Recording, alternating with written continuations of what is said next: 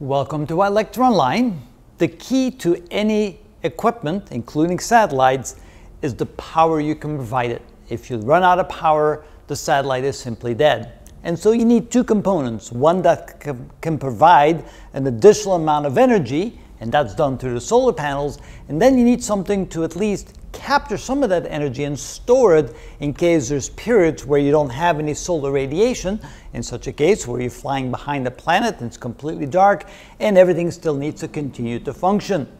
So the solar panels produced a lot of power. 820 watts in 1973 was a lot of power that you get out of those solar panels. There was a problem, however. The maximum temperature that the solar panels could withstand was 115 degrees centigrade. And as we've seen before, at the location where Mercury is at, the temperature can easily reach 400 degrees centigrade during the daytime, which would destroy the solar panels. So the solar panels had to be protected by angling them, and so there was a range in angle from 0 to 76 degrees so that you could increase or decrease the amount of radiation falling on the panels, so that on one side the panels would get warm from the radiation, but on the other side they would cool down by radiating it out into space, so you can have a nice balance and keep it below the allowed temperature. The solar radiation, remember, at perihelion of Mercury is about 4.5 times as strong as it is on the Earth, so it's definitely something you need to contend with. So the panels were adjustable, and so was the high gain antenna, and so they used both of them by changing the angle as well to react to the solar radiation in such a way that you could control the attitude of the spacecraft. So you could make minor adjustments by changing the angle of the antenna, by changing the angle of the panels, and therefore changing the attitude of the spacecraft.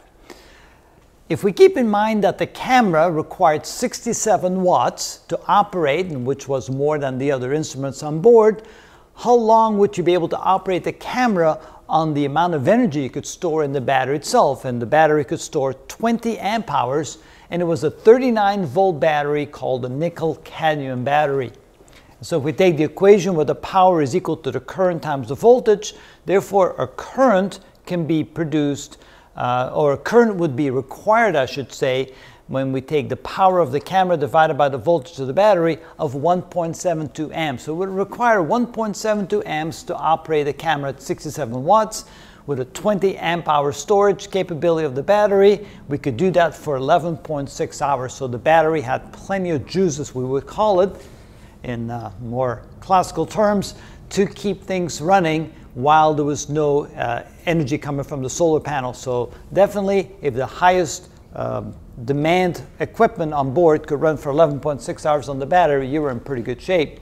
And of course, that would only be necessary for short periods of time when you would be shielded from the solar radiation by the planet Mercury. And to pass by at very high velocities wouldn't take that long, and therefore you had plenty of battery, plenty of electricity in the battery in order to operate all your equipment for those periods.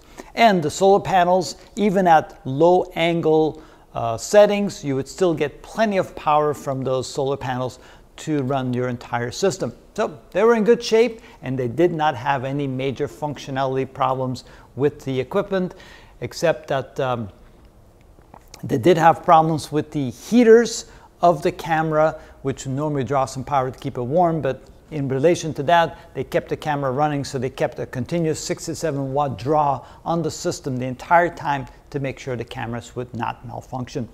And that's the power package of our Mariner 10 satellite.